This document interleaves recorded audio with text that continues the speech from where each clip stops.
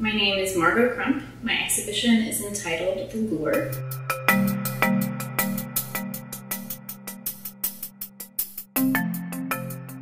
The works in The Lure explore power through our interpretations of gender and nature. Lately, I've been looking at hunting and courting as a way to trace the complex movements of power between bodies. The body is something that deeply interests me. It's throughout this whole exhibition. I am really curious about how we define body, how we decide who gets a body. It's very anthropocentric, it's often politicized, and what I'm hoping to do here is expand the notion of body.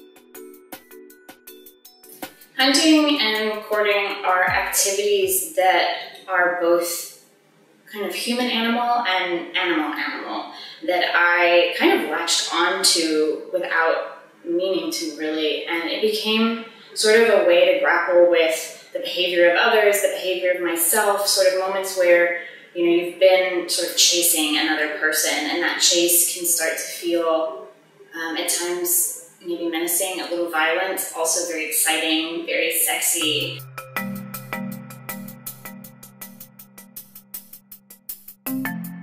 I was writing earlier this morning about a work in the exhibition that's called Anticipation Fantasies After Fragonard. And the reason that I'm bringing that work up is that it features a kind of a cropped in part of Fragonard's The Swing painting, which is also called Happy Accidents of the Swing.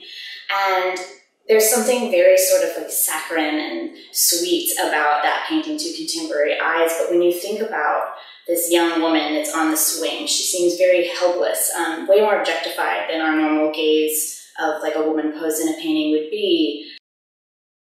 This is an intentional act, like this is her hunting. She's just as much hunting the man beneath the swing as the man is hunting for her in this kind of like courtly love affair.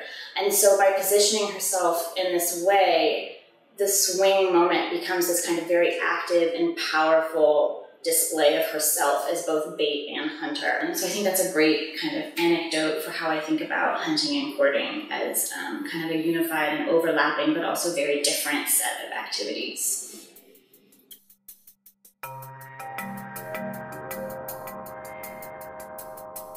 When I make a work, it either starts with language, like a turn of phrase or something I've read, or something I say frequently, oftentimes like idiomatic expressions that have to do with sex are really things that like grasp my interest, and then I'll see an image, or it's something that I've touched, that I've felt, like silicone. Sex-safe silicone is in this exhibition a lot, and when you touch it and you feel it, it feels just like a body, but it's incredibly artificial. It's something we've created.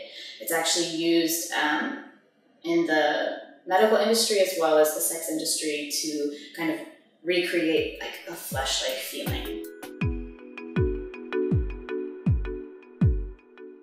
A few years ago, I created these kind of loving characters that I call dicklets. They are sex-safe silicone sculptures that kind of range from something about this big to something about this big. They are cast from fruit and vegetables, but they resemble phalluses, teats, clits, just any sort of kind of like bodily form, but they're actually totally plant. There's nothing I do to them other than cast them directly from a plant and then apply pigments, which actually makeup-based pigments. The dicklets, for a while, were just these static objects, and then I really wanted to kind of put them in their own ecosystem, for lack of a better word. So I created a series of works called Stilled Chimeras, which are based on the Dutch Golden Age floral still lifes in terms of lighting and overall kind of composition. This allowed me to create a space where the dicklets could interact with other plants and animals, especially flowers. And they kind of move through those assemblages of things, at once being very obvious as to their nature, but also kind of blending in and stepping back and allowing the other forms to move to the front. It's interesting because we don't tend to think of flowers as being genitalia, but they are. And the dicklets are much more obvious in that sense, even though they also are not genitalia. So there's a lot of like playing back and forth with what something is and what something isn't, and how we see it and how we name it and want it to be in the world. I think that a lot of the content, like the back ideas, the idea of body, the idea of genitalia, the idea of sex, pleasure, desire, pain, those are all things that we don't always talk about in what some people call polite companies. So bringing those to the forefront, spending a lot of my life thinking about those things, there's definitely a subversive quality to that. The way I sort of think about the works operating is that they are kind of like lures. They are very seductive in terms of their material and visual appearances. They shimmer, they glisten, they pull you in. And then once you're there, the things that felt familiar are suddenly quite unfamiliar, and things have come together in ways that are a little unsettling and often uncomfortable.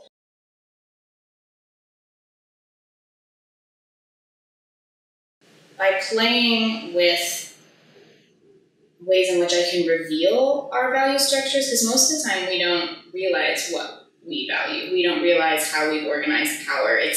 They're things that we take as givens that we don't think about because they're just kind of like an innate reaction to something. That's kind of something I'm very interested in doing. And like that moment where you've felt maybe offended or grossed out, like that kind of highlights a value that you might have. So kind of casing something in beauty or casing something in like a traditional flower arrangement, it provides that kind of access point to revealing your internal biases and your internal structures of value.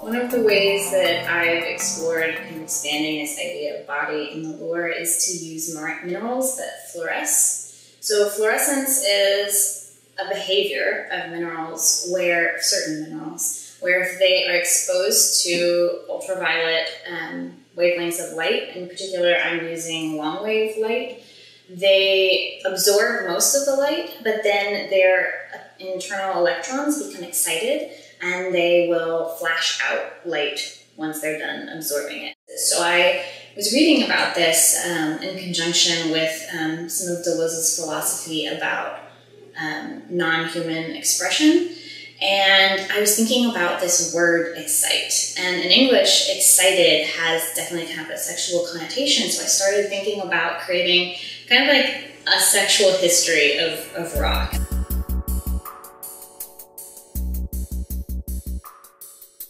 So when you interact with the piece, you are given a flashlight, and the flashlight becomes kind of a vehicle for the viewer's gaze. And as the flashlight moves along the bodies of the rocks, they become excited. So in one sense, it feels a bit like a science museum, natural history display, but in another sense, it's a very objectifying experience where the rocks are on display and you're looking at their bodies, and their bodies know that you're looking at them and they're excited by your looking, and then they have like a subsequent release from the excitement, the release of the light. So the light kind of becomes sort of like a rock orgasm, which is kind of a playful, fun way to look at a different kind of being and a different kind of body in the world. Display, the act of displaying, putting bodies on display, putting work on display, that's something that really is like a deep undercurrent in the work and in my practice. I think about how something I make will be shown as I'm making it. It's never an afterthought. It's very, very important to the process and to the meaning of the work. And that's a reflection of how we all kind of interact with each other in the world. Like we're constantly putting ourselves on display, whether it's to attract a mate or to make people think a certain way about us. There's a piece called Preserving My Desire, which is I've handmade lingerie and encrusted it in salt. So it's a way to kind of preserve this moment of like what I was doing when I might have worn it.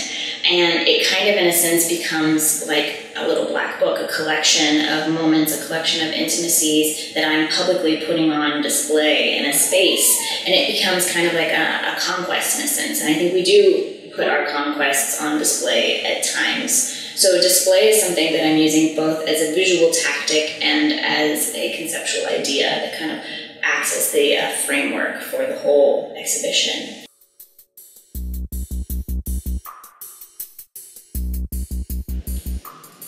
When I'm making work, I'm thinking about how I can expand our experience in the world, how I can expand how we move through the world.